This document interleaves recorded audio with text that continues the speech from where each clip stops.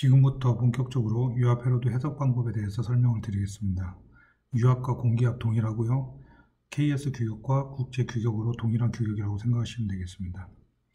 유압회로도는 장비 동작 원리를 설명하는 개념도입니다. 따라서 이 회로도로 모든 것을 알 수는 없습니다. 또한 회로도를 약식으로 그리는 경우가 많기 때문에 동일한 회로도가 또 존재를 할 수가 있고요. 많은 것들이 생략되어 있을 수 있습니다. 그리고 회로도를 볼 줄 모르면 장비를 이해하기가 힘듭니다. 또한 유압의 장비에서 차지하는 AS 비중이 가장 높습니다. 제가 사전에 설명한 것처럼 유압 회로만 볼 줄 알더라도 한 60%의 문제를 해결할 수 있다고 말씀드렸습니다.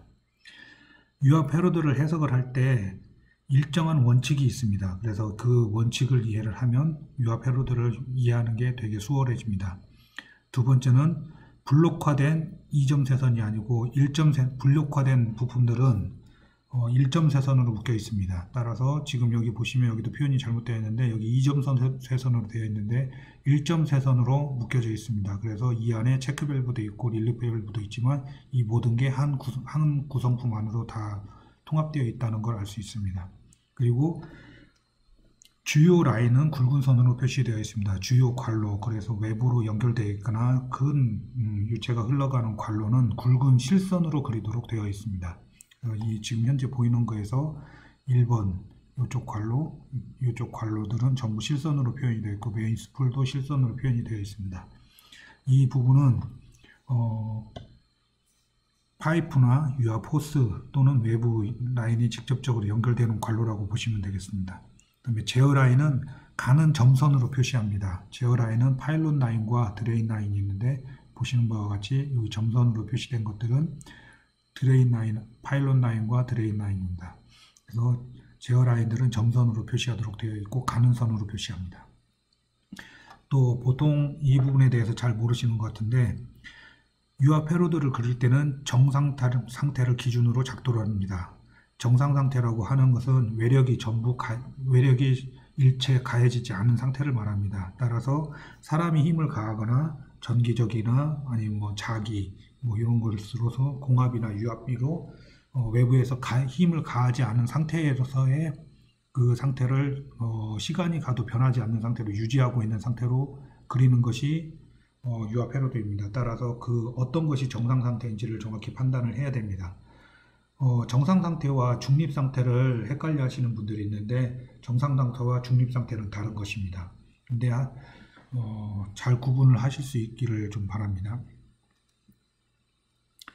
카운터밸런스 유압 회로도 하나만 놓고 제가 말씀드린 개념으로 생각을 해볼 때 여러 가지를 알 수 있는 게 맞습니다. 이게 굳이 카운터밸런스의 회로도다 하는 걸 모르더라도 이 회로도만 보고 유압 회로도를 이해하시는 분들은 많은 것을 찾아낼 수 있습니다. 한번 짚어보겠습니다.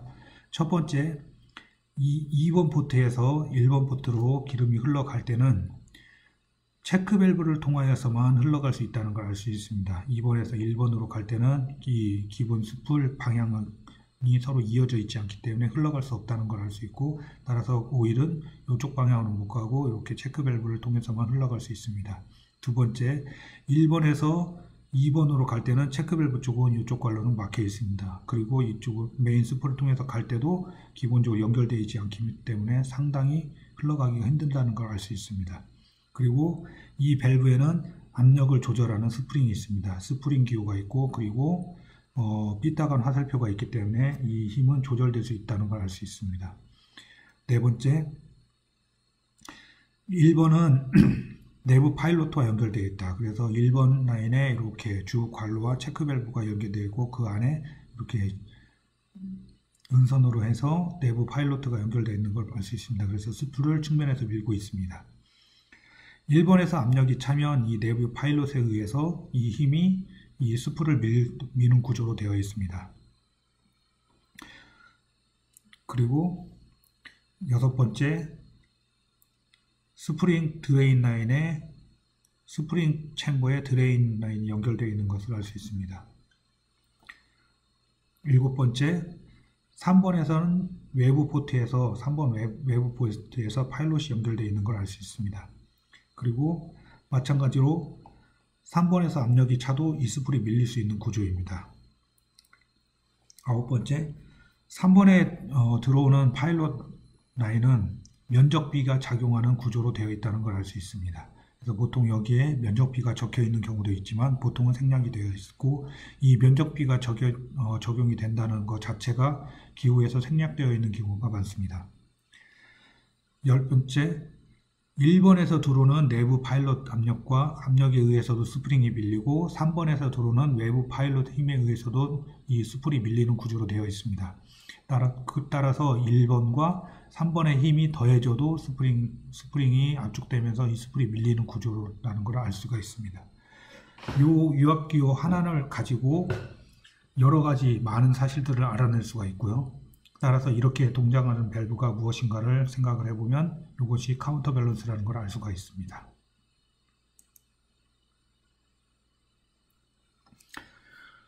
유압 회로도를 보시면은 각 포트별로 이름이 붙어있는 것을 알 수가 있습니다. 근데 그 포트에 붙어있는 이름도 일정한 규칙이 있습니다.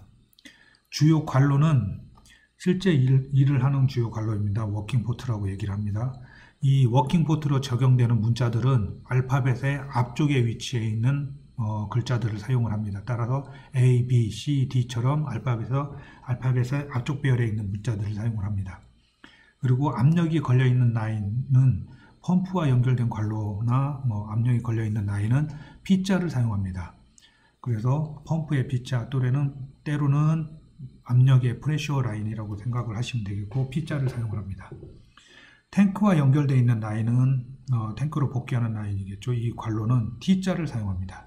그 다음에 내부 드레인은 D는 주 관로 ABCD와 겹치기 때문에 D는 사용하지 않고요. R을 사용합니다. 그래서 드레인은 R을 주로 사용을 하고요. 때로는 탱크와 드레인 라인 T자와 R 라인이 서로 혼용돼서 사용되기도 합니다. 그 다음에 파일럿 관로들은 알파벳의 뒤쪽 배열에 있는 문자를 사용합니다. 따라서 X, Y, Z 등 알파벳의 뒤쪽에 있는 문자들을 주로 사용을 합니다. 파일럿 관로는 주로 파일럿 관로, 말 그대로 파일럿, 그리고 드레인 라인들의 명명을 할 때는 X, Y, Z 등을 사용합니다.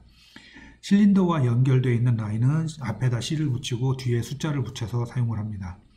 밸브와 연결될 라인은 실린더와 마찬가지로 앞에 V를 붙이고 1, 2 이렇게 뒤에 숫자를 붙여서 사용을 합니다. 파일럿 같은 신호 라인은 S를 먼저 쓰고 뒤에 숫자를 붙여서 사용하기도 합니다. 그 다음에 게이지, 그 다음에 압력 측정용 기구를 사용하는 메저먼트를 연결하는 포트는 G나 M을 사용을 합니다. 그리고 요게 명명하는 일반적인 규칙이고요. 명명하는 규칙과 다르게 제가 앞에서도 보여드린 바와 같이 애니메이션을 작성하거나 그림으로 이렇게 유압 회로를 딱 설명할 때가 있습니다. 이때는 고압 라인은 색상에서 뜨거운 색상을 나타내는 적색 계열로 고압 라인을 설명을 하고, 저압 라인은 색상에서 온도가 낮은 색상, 주로 청색 계열을 사용을 합니다. 그래서 그 중간에 저압과 고압 사이에 있는 압력 등을 표시할 때는 그 빨간색과 청색의 중간에 있는 색들을 사용해서 저압과 고압을 표현을 해줍니다. 따라서 저압이 청색인데 고압은 적색이고, 그러면 석션을 해서 오는 석션 라인은 마이너스 압이 걸립니다. 석션 라인은 어떤 색으로 표현을 할까요? 생각을 해보시면 청색 바깥에 있는 색상을 사용을 합니다. 그래서 주로 석션 라인은 보라색을 사용하는 경우가 많습니다.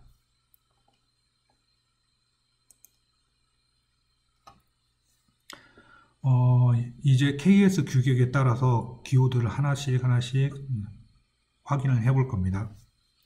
모든 기호를 다 하지는 않고 해석을 하는 데 있어 꼭 필요하고 많이 사용되는 관로들을 위주로 설명을 하겠습니다. 회로도에서 이렇게 관로상에 점이 찍혀 있는 것은 서로 관로가 연결되어 있다는 것을 표시합니다. 그리고 선이 이렇게 두 개가 지나가지만 점이 찍혀 있지 않거나 이렇게 건너뛰는 모양으로 되어 있는 경우는 두 개의 관로가 만나지 않는다는 것을 표현한 것입니다. 그리고 이렇게 관로가 점이 찍혀서 연결되어 있는데 이렇게 직선으로 가다가 곡선으로 표시된 것은 호스를 나타냅니다. 앞에서 설명을 했고요.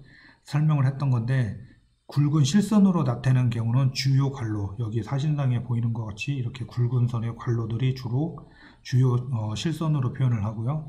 실제적으로 외부에도 연결되겠지만 이렇게 가는 선으로 가는 관로로 연결이 되어 있는 경우는 파일럿 관로일 수도 있습니다. 그런 경우 파일럿 관로 같은 경우는 이렇게 은선으로 표현을 합니다.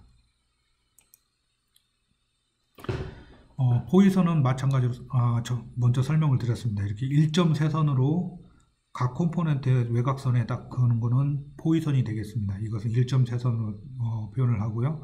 이 해당 컴포넌트들이 한 부품 안에 전체로 딱 구성이 되어 있다는 것을 나타냅니다.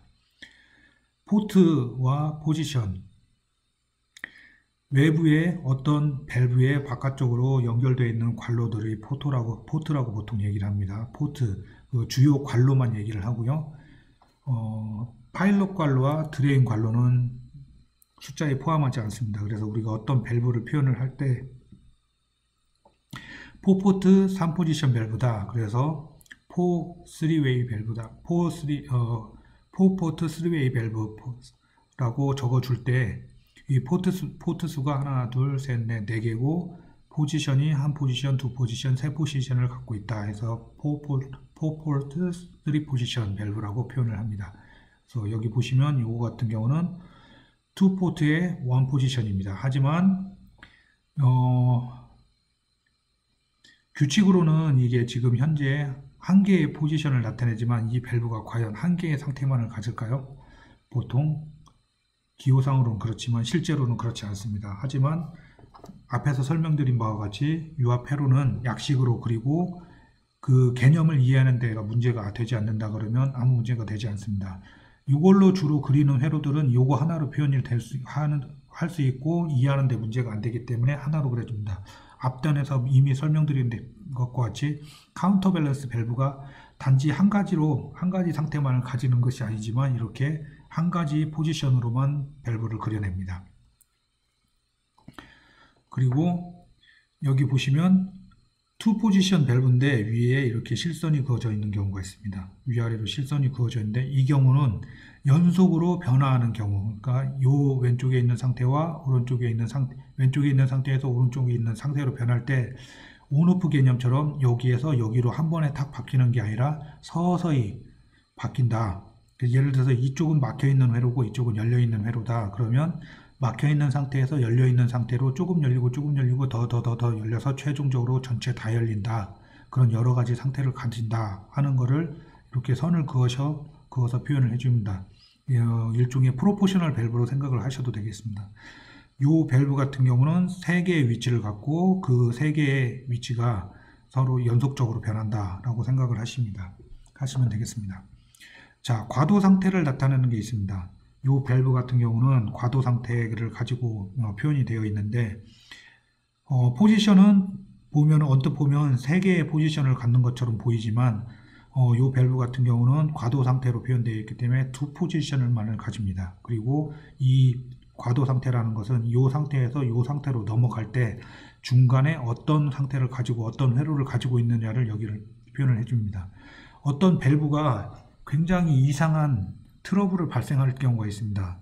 그럴 경우에는 제조업체에 과도 상태의 회로를 나는 원한다 하면은 제조업체에서 이 과도 상태의 회로들을 보내줄 때가 있습니다. 그럼 보시면은 이 상태에서 이 상태로 넘어갈 때 어떤 회로로 작동하는가를 잘 생각을 해보시면 문제를 해결할 때도 있습니다. 근데 이 과도 상태를 유지하는 것은 아주 짧은 상태이기 때문에 보통 상태에서는 문제를 일으키지 않습니다. 그리고 지금 여기 회로에서 보시면 관로는 화살표 방향을 따라서 흐릅니다. 그래서 이쪽 방향에서 이쪽 방향으로 흘러가는 거고 이쪽은 이쪽 방향에서 이쪽 방향으로 흘러나갑니다. 그리고 여기 보시면 관로상에 뭔가가 갑자기 이렇게 넓다란 게 쑥 줄어드는 것을 볼 수 있습니다. 교축을 나타내는 거고요. 교축은 유압회로상에서는 스로틀과 오리피스 기호로 사용이 됩니다. 정확히는 현재 여기다 그려진 기호는 사실은 스로틀 기호인데 실제로는 스로틀이 거의 아니고 이렇게 표현해 놨을 때 이거 거의 오리피스라고 생각하시면 됩니다. 자, 간단한 회로를 하나 보시겠습니다. 실린더하고 그 다음에 펌프가 다 연결되어 있고요. 그 다음에 중간에 밸브, 방향제 밸브 회로가 하나 연결되어 있습니다. 보시면 방향제로 밸브의 회로가 비슷비슷하지만 서로 다릅니다. 이 서로 다른 회로가 존재하는 이유를 한번 살펴보겠습니다. 펌프에서 압유를 뿜어서 첫 번째 걸 보시면 펌프에서 압유를 뿜은 압이 딱 막혀 있습니다. 실린더 쪽에 연결된 관로도 막혀 있습니다. 그리고 탱크로 가는 관로도 막혀 있습니다. 모든 포트가 막혀 있는 상태고요. 이 상태에서는 밸브 중립회로가 이런 형태를 가지는데, 이 상태에서는 이 중립회로에서 실린더가 어느 쪽으로도 움직이지 않습니다. 하지만 실제로는 이 스프레이에 약간의 리크를 가집니다. 따라서 이 실린더가 약간의 움직임을 가질 수도 있습니다. 하지만 기본적으로 회로도만을 놓고 봤을 때는 이 실린더는 어느 쪽으로도 중립 상태에서 움직이지 않는다라고 생각하시면 되겠습니다. 자, 두 번째 회로를 보시겠습니다. 어떤 경우에는 중립 상태에서 내가 제어하지를 확장을 하거나 수축을 하지 않고 중립 상태에서 수동으로 이 실린더를 움직이고 싶을 때가 있습니다. 그럴 때는 이런 회로를 주로 사용을 하는데, 보시면은 펌프에서 온 압유가 탱크로 흘러나가고 실린더에 연결된 AB 관로도 모두 탱크와 연결되어 있어서 실린더를 강제적으로 밀거나 당기면 움직일 수 있는 회로로 되어 있습니다. 자, 세 번째는 보시면 펌프에서 온 압력이 만약에 탱크로 빠져버리면 제어할 수 있는 힘마저 잃어버리는 경우가 있습니다. 그래서 탱크에서 오는 압력은 다른 데에서 제어할 수 있는 압력을 공급하기 위해서 탱크로 빼지 않고 블록으로 막아주고, 실제 실린더는 내가 원하는 상태로 마음껏 움직일 수 있도록 해주는 구조로 되어 있을 때, 이런 경우 AB와 T가 연결되어 있는 구조로 되어 있습니다. 자, 다음 겁니다. 이런 경우는 실린더는 움직이지 못하고 펌프에서 온 압유는 라인상에 문제가 없도록 바로 탱크로 빼서 언로딩 시키는 구조로 되어 있습니다. 이렇게 중립 회로에 각각 다른 회로를 구성을 해서 시스템을 내가 원하는 형태로 작동하도록 만들어 줄 수도 있습니다. 이 부분 앞에서 계속 이어지는 내용이고요. 우리가 보통 제어를 할 때 중립 회로에서 어느 쪽으로 한쪽 솔레노이드나 여기서는 보시면 이쪽 파일로트에 의해서 작동하는 구조로 되어 있습니다. 그래서 방금 설명드린 내용들이 어떤 형태로 실제 부품에서 어떻게 구성이 되는가를 보시면, 오픈 센터, 그러니까 전체가 다 연결되어 있는 중립을 센터라고 하는데, 센터에서 중립에서 전체가 오픈되어 있는 경우, 연결되어 있는 거, 여기 P에서 온 라인도 A와 연결되어 있고, P에서 B도 연결되어 있고, A와 T도 연결되어 있고, B와 T도 연결되어 있는 구조, 이런 경우가 이런 회로들을 갖습니다. 두 번째는 클로즈드 센터, 중립 상태에서 전부 다 닫혀 있는 상태. P에서 온 상태에서 P가 A와도 막혀 있고, A가 T와도 막혀 있고, P와 B도 막혀 있고, B와 T도 막혀 있습니다. 이런 경우 클로즈드 센터가 되겠습니다. 여기도 마찬가지로 P는 막혀 있고 나머지 세 포트는 연결되어 있어서 플로트 센터, 내가 원하는 대로 마음대로 움직일 수 있는 구조가 되겠습니다. 자, 텐덤 센터라고 되어 있는데, P에서 T로는 연결이 되어 있어서 관로에서 내부에 이렇게 연결이 되어 있어서 T로는 자유롭게 빠져나가지만, P에서 A와 B는 막혀 있고 A와 B도 서로 막혀 있는 이런 구조로 되어 있습니다.